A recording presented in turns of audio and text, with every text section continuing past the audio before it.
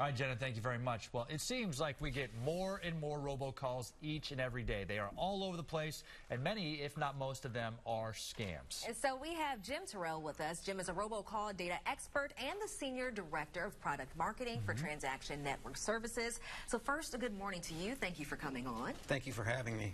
And before we start talking about those robocalls, I do want to touch on some of the scams. You said there's a common scam that's going on right now in Philadelphia. Tell some of our viewers at home who are watching about that. Yeah, so there's a homeowner scam that's happening. Person poses his will, asking that they want to buy your house.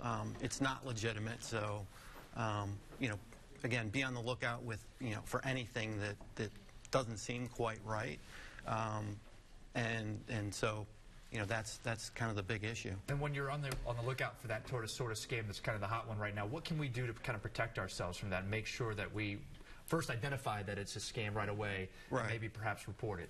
Yeah, so what I would do is, first, don't answer any unknown calls that are coming into your phone. So use your caller ID. Yeah, use your caller ID, absolutely. Secondly, don't call back, unknown numbers, because they're going to then try to determine, okay, was that a legitimate number that I called? Because they try to just do dialing for dollars and try to find out what numbers are real and not real, or active and not active. Basically throwing a net out there. Yeah, pretty much. I mean, it's really a numbers game where they're going to generate millions and millions of calls every single day. And I'm glad that you said numbers, because we do have some some numbers for you right now.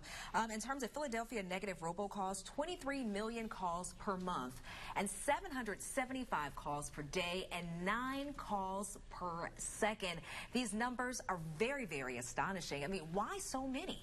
Yeah, because why so many? Because there's so much money in the robocall space.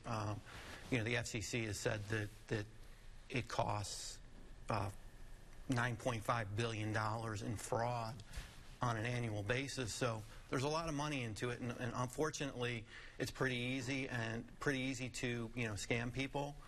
Bad actors is what we call them. They change their tactics continually, but there's a lot of money in it, and it's not very expensive. I mean, you can get the technology to dial rapidly a lot of calls that's the key right at a time, and that's a challenge. Unfortunately, when people make good robocalls, the technology they use, the bad actors use that same technology to try to if there's money to be made, there's going to be calls. Yeah, absolutely. And the 3 themes that we actually identified the most, or you identified for us, that folks kind of call people at home and then pretend to be, is police, PICO here in this area, and political service. Is that correct? Yeah, that's correct. So the first scheme is either police, veterans, or firefighters. Yeah.